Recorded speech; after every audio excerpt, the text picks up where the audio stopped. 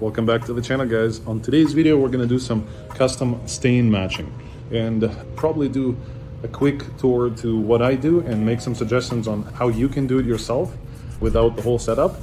And let's get started. So basically what I have here is two stain samples. These are the desired colors that we want to achieve, and this is the raw piece of maple. This is maple door, 5-piece maple door, and these are the starting samples. Basically this is the color of the wood, regular good grade maple, and these are my colorants that I'm going to be working with. So basically you need some sort of a system that you're working with, and in my case I have waterborne stain dyes and pigments. These are micronized pigments on the water base, in the water-based system. So basically the driver is the water and the micronized pigments are made out of whatever. So this is Milesi's system, one of these Italian brands. You can use whatever you have available. There's Circa, Envirolac that makes stains, ICA, and a lot of other brands. You just have to do a little quick research and then find local distributors that have pigments and dyes available. I prefer waterborne system because of the way it reacts and works with wood that we work with. And let's get started with a matching process. These are just a few of the colorants that I have. These are the basic colorants that we use. We have black dye and black pigment. They're different because of the way they work. Dye goes deeper into the grain, and pigment kind of like stays on top, reflecting the surface, so it gives me more of a uniform finish. And also the colors themselves are slightly different. This is more of a dark greenish bluish black. This one is more of a neutral black. This is red, this is yellow, this is blue, orange, and the white. And this guy is the binder. Binder is basically glue, something that makes your pigment stick to the surface and doesn't let it slide and glide along the surface, you know, going deep into the grain. So that's the glue. Also, I need some water. Water is my driver. I'm gonna show you how much I use. Let's start with the formula. So I need a piece of paper. All right, so here's my first initial mix. I added very little black, very little red, some yellow, 7 grams, and then water and binder. And this is the mixture that I got. Somewhat yellowish, somewhat reddish, and I got a little bit on the piece of paper just to see the base color. Apparently it's going to be a lot different on the wood, so we'll do our first try. For staining, I always use these affordable cup liners, so I can replace them all multiple times a day. And these came from AliExpress. Our solid colors, when we need it to be super clean, we use 3M PPS system.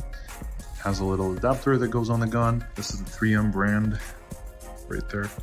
Liners, when it gets dirty or when you don't need it anymore, you can just dispose the lid and the liner. Use this liner in the cup and do my first pass, see what it looks like.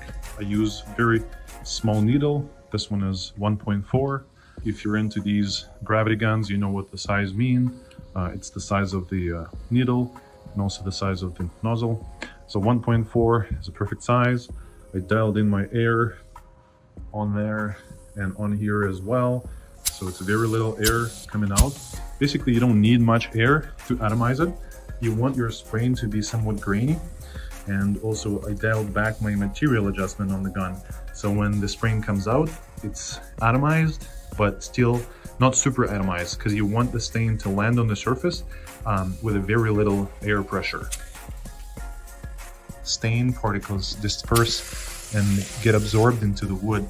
When it first lands, it looks a little blotchy, but then as it gets absorbed into the wood, as you can see, it gets very nice and consistent. This is my first pass. You can see on the masking tape, because of the binder, it's still somewhat blotchy, but in the wood it looks a lot more consistent. Water loves wood and wood loves water. Incorporates really, really well with the grain. Okay, so this is my first pass. First pass is completely dry, so I'm going to put it in front of my infrared panel. You can just wait. You can see another sample being dried, and it's almost ready to go. It's almost dry, but I just want to make sure that it's completely dry so I don't flood the surface with my second pass. All right, put a little closer. Sometimes I run that little fan right there to help speed up the drying process, but this is pretty much ready for my second coat. Okay, let's do another coat. This is it, that's 2 passes. Still far away from the sample, as you can see, not any close. I definitely need a lot more black and maybe some red. That's why I taped it all, so I have a lot of tries to make. I'm just gonna peel off this layer. As soon as this guy dries, I'm gonna mask it off so I don't mess with it. And also I see the history of changes. So this is gonna be my second one. I'm gonna dry this one while this is drying. I'm gonna go back to the mixing station and continue adding pigments. So I'm gonna add, you guys can decide for yourself. Basically, just have to have a good eye. You have to decide for yourself what you want to add to it. The consistency I like a lot. You know, it's pretty uniform. I don't see a lot of grains, just like on the sample, but the color definitely needs to be tweaked. So I'm gonna do a little more red and a little more black because they're pretty strong compared to yellow. As you can see, I added very little, but that's needed so I can add more in the future, and I don't have to dilute my material. Otherwise, if I add too much red and too much black to begin with, it's gonna be very hard to go back. Now it's kind of easy. I just have to add some more, as it could have been, but now it's a lot easier to play with it. Okay, second pass. And you can see it's not that much of an air, so this does look a little granular. All right, let's see what we got. So this is 2 passes. 2 passes and not enough of a color is good, because you can always add more and make your stain more intense rather than getting it too far. So this looks pretty good. It's getting there. Just so you guys can see the progress. Here's the first sample. It's a lot yellower, and this one is a lot closer, so we're moving into the right direction. It's still a little greenish, but it's wet. As it dries, it's going to change its color slightly.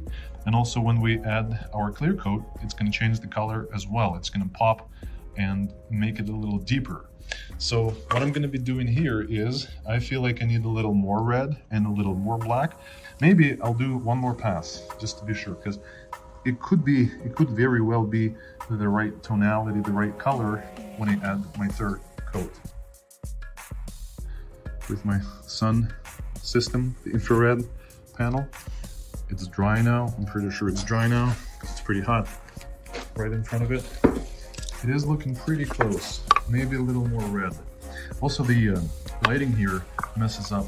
When you see it in reality with your own eyes, not through the lens of a camera, it definitely looks a little different. So, but you can see it's still too light. We're gonna add one more pass and see how it looks. All right, so this is my third pass. And just so you guys can see the progress, I've taped off a little bit of 2-pass color, 2-pass variation, and you guys can see we're getting really close. So what does it mean to me? I think we are still a little far away from the readiness of it, so I'm gonna go ahead and add some red to it. 3 passes did pretty good job. I do feel like I need to add a little more red, and then I'm gonna do a clear coat to seal it and see what the final finish looks like with the clear coat on it, because clear does change the color. Sometimes it adds a little bit of a amber hue to it, sometimes it makes it a little deeper, but it does change the color. So after I do the red, a few drops of red, I'm going to spray it with a clear coat. Before you add your colorant, you always have to make sure it's very well mixed. Pigment, the heavy parts of the pigment tend to settle down, and always zero down your scale so you have accurate measurements. Okay, I'm gonna go ahead and add somewhere around 0.2, 0.32. I'm happy with that. I'm gonna write it down, 0.32 milligram, and maybe a little more of a black as well, because I want more opacity, more intensity of the stain, so we can get away with less passes. That was 0.34, maybe a little more red as well, because we just went a little, almost. I think we're good with that. I'll just close these little lids so it stays nice and wet, and gonna give it a little mix Close the lid and do another pass.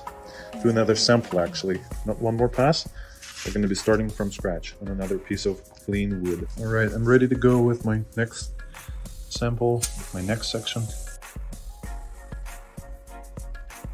We're a lot closer to the tonality in terms of reddishness and brownishness. This is just the first pass.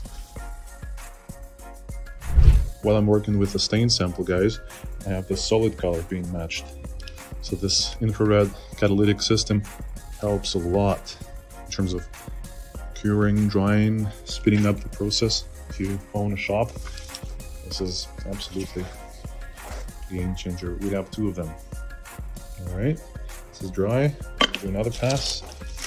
Everything in the online mode. Okay, one more pass. It's pretty close, pretty close. We might need to do another pass or try both. This 2-pass version and the 3-pass version. After I dry it, I'm gonna mask it off and then I'll do clear coat, and then we will see whether this was enough or the more stain option is better. Because like I said before, clear coat does change the color, the final color. I want to see both options in case of the second pass, the 2-pass combination. Without the infrared, it dries pretty quickly as well, but you know, maybe 30 seconds more, maybe a few minutes more. Yeah, this is pretty close, pretty close. All right, I'm gonna do another pass, 3rd pass. I'm gonna mask it off and put my clear coat on.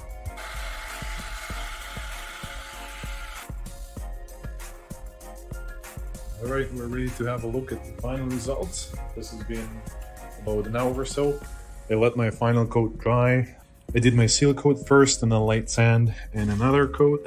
So this is final result. This is pretty close. Our client doesn't want it to be exactly the same. It's not part of the existing project. We're not matching like the stain, so we have to stain a door that's right next to existing doors. So this is good enough for us. As you guys can see, we went from this yellowish, yeah, it's pretty yellow, right?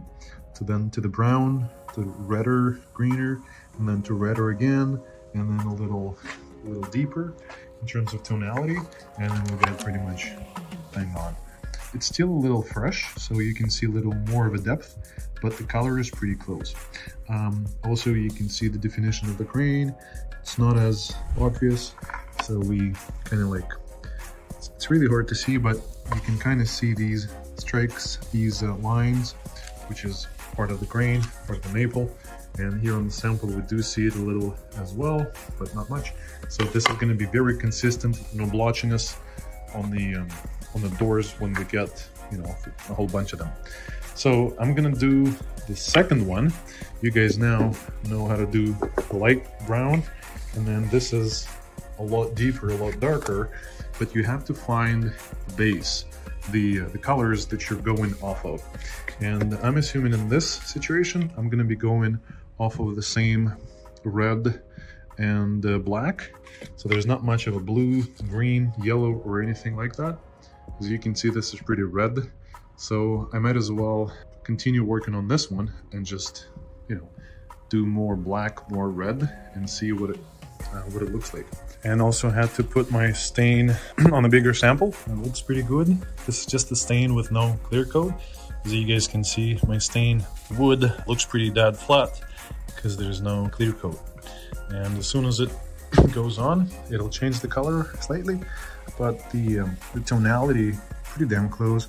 Okay, it's time for the clear coat. We have 2-component acrylic polyurethane in the can. Let's get to it. Well, there we have it, guys. I got 2 samples done. Actually, I did a lot more today, but these are the ones that we're working with today. The brown one turned out pretty close. This purplish one is pretty close as well. It's a brown purple, same idea.